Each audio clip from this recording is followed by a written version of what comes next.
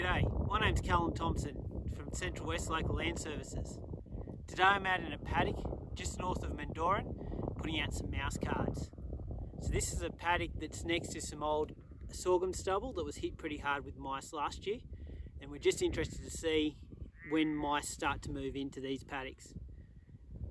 I've come 50 metres into the paddock and I've put out 10 mouse cards. These are bits of grid paper soaked in canola oil. I've put them 10 metres apart and then pegged them down with a bit of wire. I'll come back tomorrow morning and see how much of the cards are taken, and that'll give us an indication of the activity here. So I've come back out this morning to collect some of the bait cards. What I did yesterday is put some out in this paddock, but I also put some out in the grass paddock that's between here and the sorghum stubble. Luckily, I didn't find any mice activity.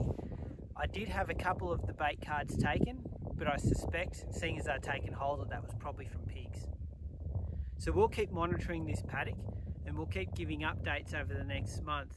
But what we'd like you to do is get out into your own paddocks and start monitoring. We have a good chance that there could be mice. There's plenty of seed in that pasture paddock and there's plenty of grain sorghum on the ground. There's also long grass and plenty of opportunity for habitat. So we are still in a potentially risky period and we need to keep monitoring.